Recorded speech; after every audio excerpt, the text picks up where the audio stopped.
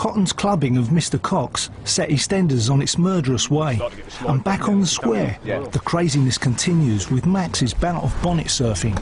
We're halfway through the evening. We've done the first part, which is me obviously getting hit by the car and breaking the windscreen. Now we're just setting up for me to actually come off the car, so I'll set myself up in a position. Lee, just come up to the bonnet, get really close. Yeah, that's better. Lock it off there, Claire, please. Paul will drive down and make the corner and give the wheel a bit of a blip, and it'll pitch me off and roll off the car. As you turn. Right. Yeah. No problem. 3, 2, 1, action.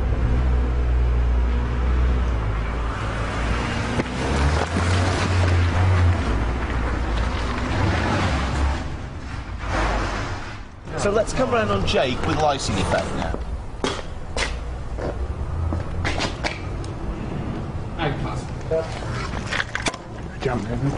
Steve seems so happy with the windscreen breaking first time and obviously the dismount from the car now that, yeah, we've done it in half the time. Well, Lee's a great stuntman. I've worked with him a lot, particularly on this series. We did the smashing up of the Vic last year and, you know, various other things. He's just very sympathetic to what I'm trying to do, and we speak the same language, so we know we can, you know, we can communicate very quickly. He knows exactly what I'm after visually, and it gets done with no fuss, which is really what I like. You're right, look good. I'm all right. Next bit we've got to do is just put some small knee pads on Jake and get him rolling into shot. The aftermath of the accident, and the drama continues. How far do I need to drop into this thing? Really, you just need that last flop over onto your front. I'm going to try and get the focus so it's on your hand. Yeah. So a little twitch. Okay. Speed, 3, 2, 1, action.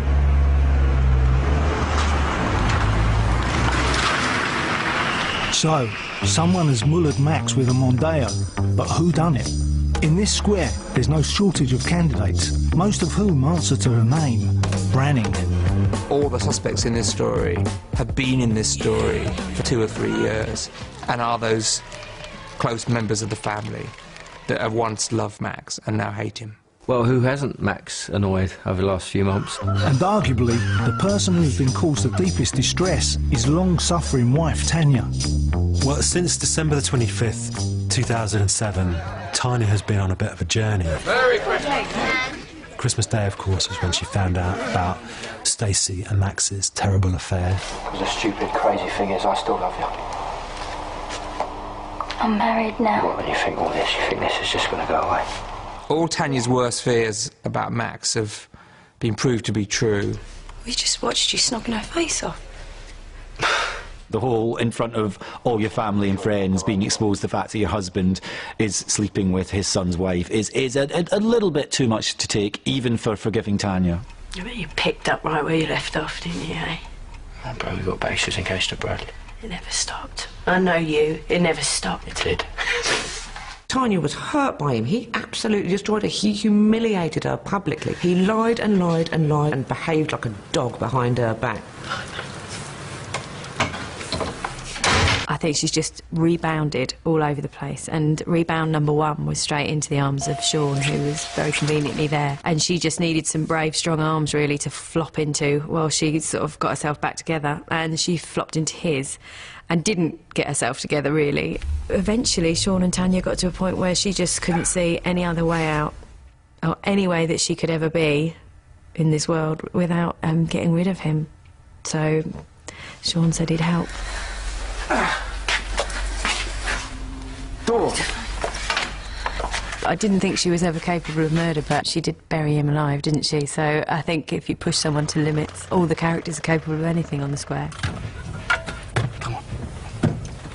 Tanya has tried to forgive, she's tried to get over it, you know, she's tried to bury it. Fill it in. Tanya, he's still alive? I know. Well, how long till he wakes up? What do you think he's going to do? Dig himself out? Just fill it in! You really do hate him, don't you? But, you know, she is lovely. It was a bit of a blip. I mean, she did dig him up, so, I mean, you know, there's hope.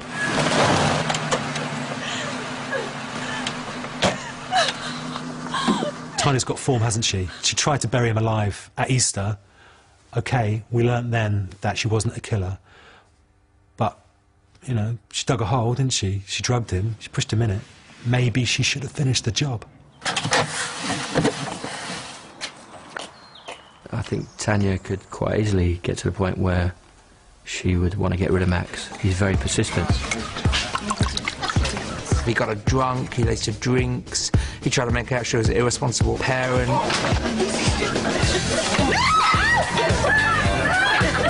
He's used the law, he's manipulated the kids. He's really trying to mess with her head. So she's found it very claustrophobic. I ain't freaking, I ain't faking this. I ain't freaking, I ain't faking this. I ain't freaking, I ain't faking this. Shut up and let me go. I think the very last straw, actually, has been where Max gets back into Tanya's head one more time and he gets a kiss of her. At that point, her anger, her fury at what's happened and at her own weakness comes back out. What am I doing?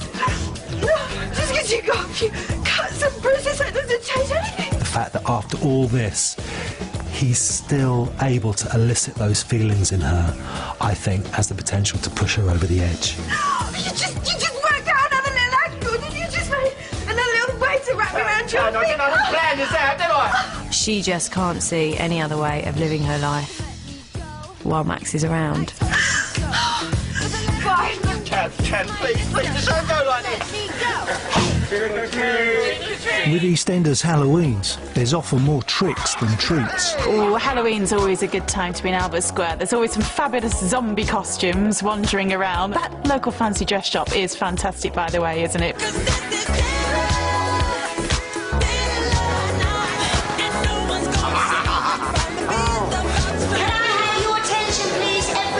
Think the makeup's all right, love?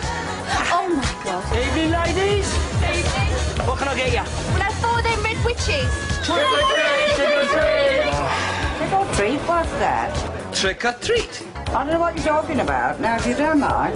But the first prize goes to someone with a touch of the devil about them. A wicked, wicked... Trick or treat, trick or treat. Witch Tiffany Dick! Darkness falls across the land. I cannot believe I'm doing this. Close at hand. Cheers. Creatures fall in search of blood to terrorize your neighborhood. EastEnders always does Halloweens quite well. You get a nice sense of spookiness, and sometimes they're funny, and sometimes they're serious. You just wait. You know, they're never more serious than when Trevor and Little Mo kind of had their final confrontation. Remember? Do you remember what I said I would date you if you ever went with somebody else? Do you? I think Little Mo was dressed as Little Red Riding Hood, and Trevor may as well have been wearing a big bad wolf costume. You said you'd kill me. Did you think I was joking? And then the huge showdown, the two-hander between the two of them, which ended up with Little Mo just really going, go on then, what are you going to do? You're a sad, pathetic little man. I don't know why I was ever frightened of you. And the match falling to the ground where Trevor had threatened to burn them all. And then this huge woof of flame. I do remember evil Trevor going in the house fire on Halloween, but of course lovely Tom died with him. He got the kid out, and he got Little Mo out.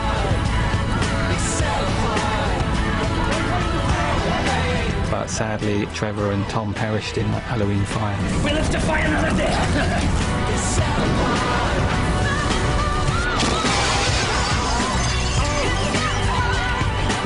That's the saddest Halloween.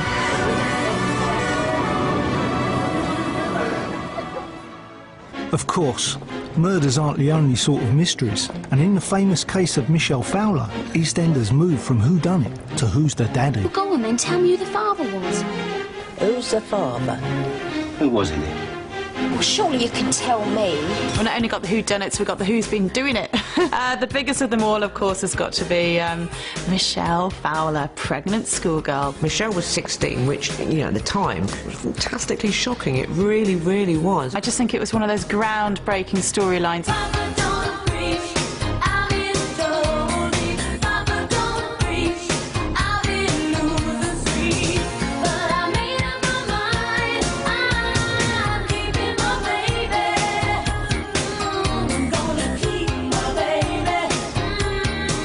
Dot, I wanted you to be one of the first to know I'm pregnant. Oh, my God.